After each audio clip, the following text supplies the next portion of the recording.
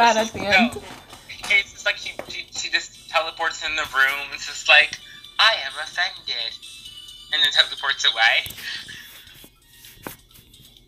That would be weird. Wouldn't that be weird? Take a fake attorney's badge. What's that going to do? I don't know.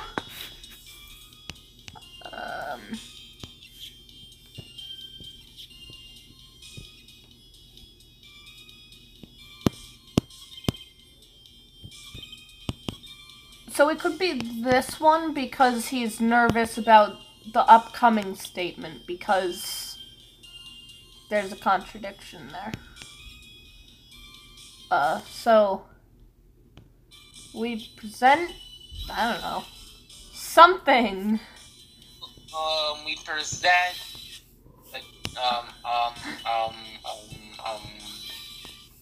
a toothbrush. What looks the closest to a toothbrush here? The lunchbox. Hmm. You know what they say? Using a lunchbox to brush your Well, there shouldn't have been any time for you to steal the Magatama, so therefore... Wait, you know what they say? Time does not exist in this world. Wait, you know what they say? Using a lunchbox to brush your teeth twice a day is the best way to fight cavity and tooth decay. Yes. Don't use a toothbrush, use a lunchbox. Because life... Don't take dental advice from us, we're not dentists. Time to steal the medicine. You had time to... Nope. Like I needed to say that. Yes. Of course we're not dentists.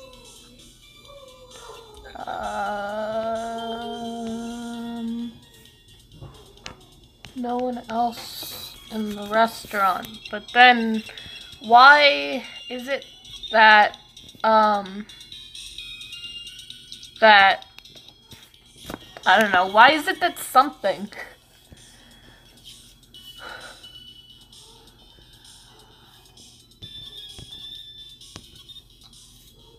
There were no other customers, but there was you.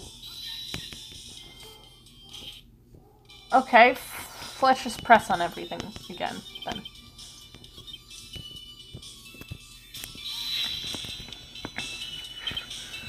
Was he alone at his table? Miss Wee, I saw him from the kitchen. Yet the defendant, Miss Bird, remembers it differently. She swears there was another man at the victim's table.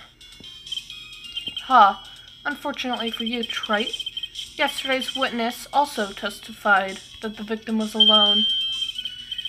You know, seeing you squirm like that reminds me of a certain coffee's bittersweet bite. Did he just say bite?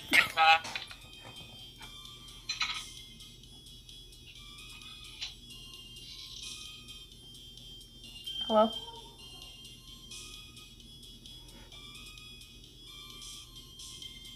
Hello?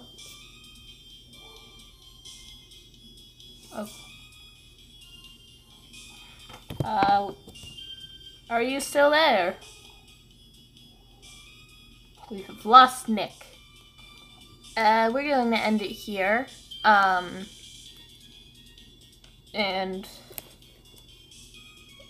But we'll do the outro when Nick's back, so. Yeah. Okay, go. Hello? You're like... Oh, right, I'm thinking because Maya's line is next, that's what.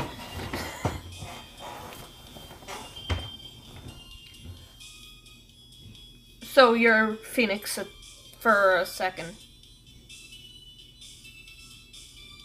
Wait, what? Because, never mind. My coffee is drinking. It's not coffee, it's love. It's love that's bittersweet. Nick, he's saying he loves you. Why? It's called sarcasm because he hates your guts.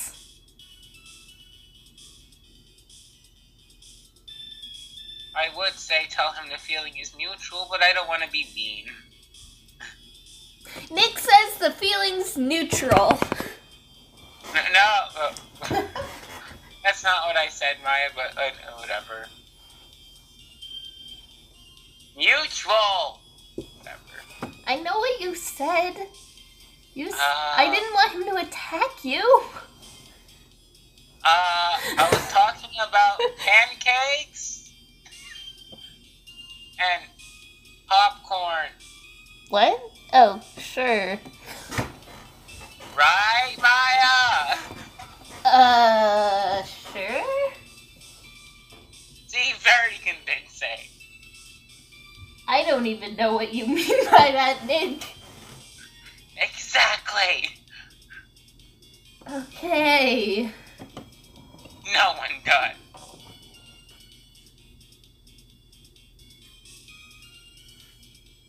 That's why it makes sense. Yes, just continue, Nick. Hearing minus that makes her seem rise all of us. Me saying just continue, Nick? I have no idea. I'm pretty sure that's what everyone's thinking right now. So continue, Nick. Don't continue. No, I said continue. So By no. old man, you mean Victor Kudo, right? He comes often for my special oh, wait. I forgot. We need to, we're going to end it here. Thanks for watching, Pharaoh. Pharaoh. He comes often for my special coffee. I drank your coffee once, Mr. Armstrong. It's special. I'll give you that. It's worth a sip just for the experience. Oh, you make me so happy, Monsieur. You are most welcome anytime. I said it was worth one sip, and nothing more.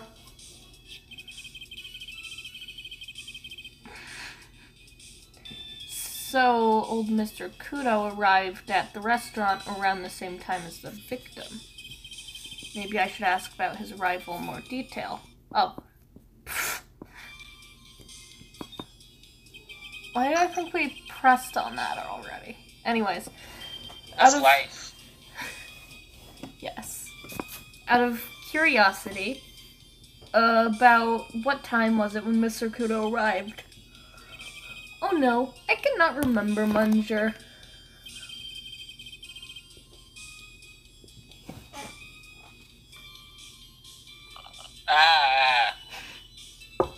I believe we were told by, what?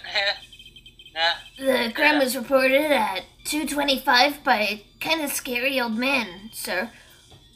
There's the contradiction. See, I told you it was the lottery time, Nick. If it was 5 minutes after the lottery... Oh, that's the wrong lottery thing.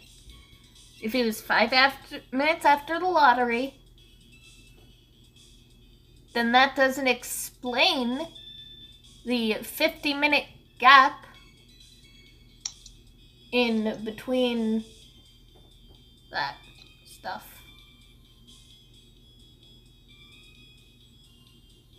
Yes.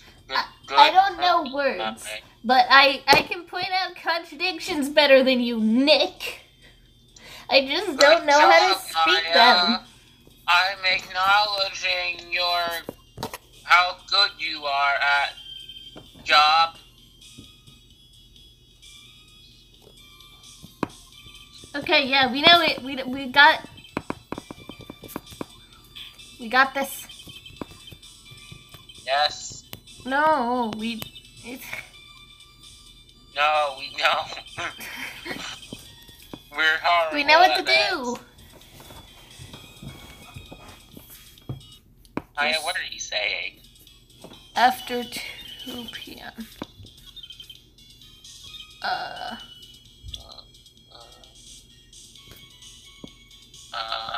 poisoning.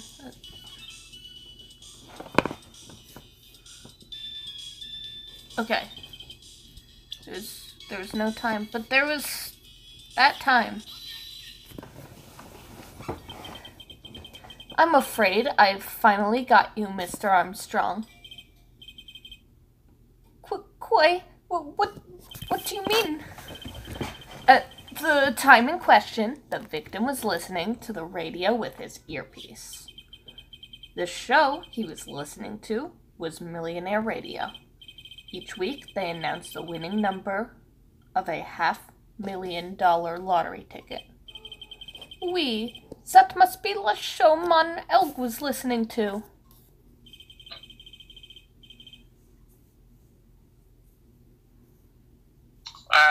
I can't see any problem with this testimony. I wonder. You say the victim arrived at your restaurant after 2 p.m., correct? Oui, I am sure of it. I remember it perfectly now. I know it was that time because I had just finished serving the lunch menu. Get to the point, right? If you have one. Wow. That show is broadcast live at 1:30 p.m. Oh, also, Gatto, this is Maya's point. So, you can't say that it's completely stupid. Otherwise, you'd be insulting the wrong person.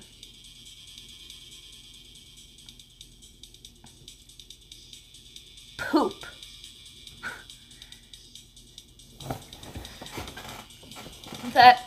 Anyways, that show is broadcast live at 1:30, and it claims to be the most thrilling 10 minutes of your life.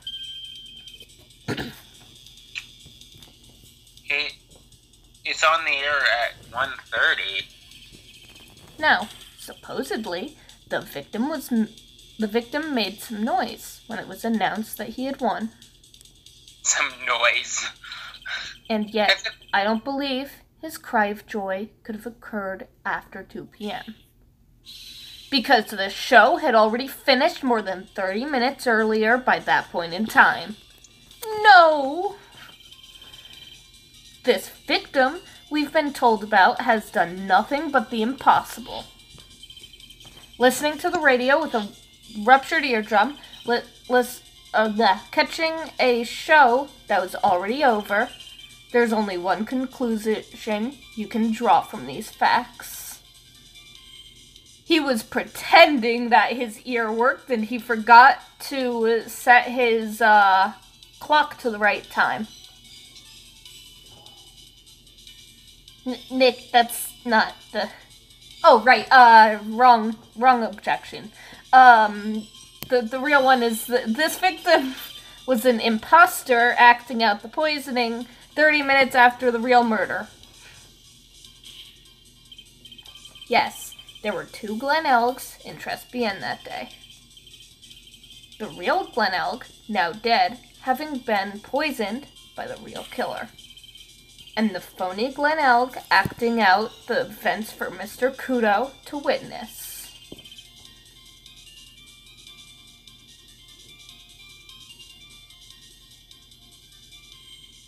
It was certainly and does seem that way.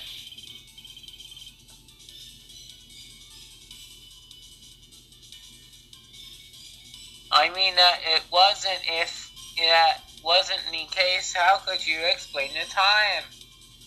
The discrepancy. Quite a performance, Trite. You were almost on a roll. But sadly, you lack the rock-hard foundation of rhythm to build your song. I didn't know Phoenix could sing. What is this? Music Theory 101? Let's recap. According to your imaginative theory, it's now just after 2 p.m. The phony Elg is performing a play for the benefit of Mr. Kudo. Not the benefit, but okay. How do you explain then where the real Glen Elg is? He put on a play called reenacting a murder. I don't believe I have to spell this out for the court. You don't? Wow, really? Wow. Amazing. No, but you kind of have to spell everything out to these people. Except for Maya. That would take forever. However, though. AT space THAT space TIME comma space THE space REAL space GLEN space ELG space WAS space ALREADY space DEAD exclamation point. Oh! And by that I mean at the time, the real Glen Elk was already dead.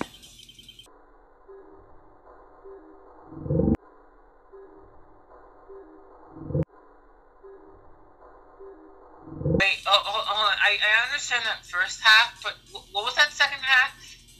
You sounded so smart until then. and after that, it just sounded like you were just saying random nonsense.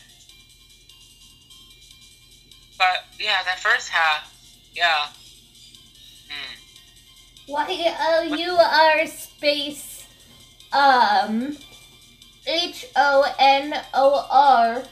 comma, space, YOU space, ARE space, A space, STUPID exclamation point. YOUR space, HONOR, comma, space, YOU space, ARE space, A space, STUPID exclamation point. That's offensive.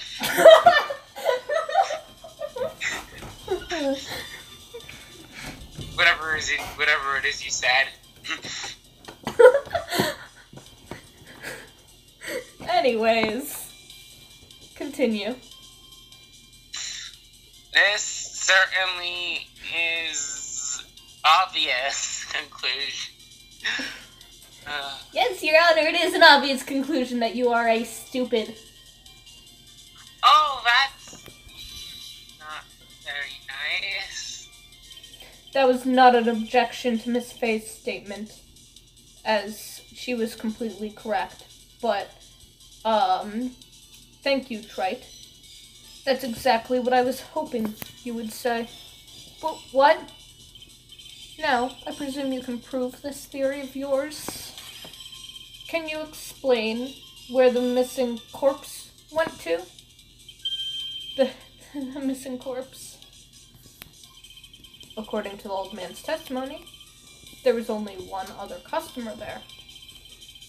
If that customer was the phony Glen Elk, I just solved the case! What? I just solved the case. You did? I know where Glen Elk is. I forgot that I said that at the end of the video, but it's a good thing because now I can buy more time. Anyways, so what my theory was that, Glen Elk is actually Violetta Kettervini. Because, remember, her last name apparently means corpse. So clearly, what happened was, the real murderer replaced, put Glen Elk into some weird machine thing, that gave him a new identity, and that was, and his new identity is, Violetta. Also, yes, that was a joke. Don't worry. I don't actually believe that. Nick might. Thanks for watching, Feral.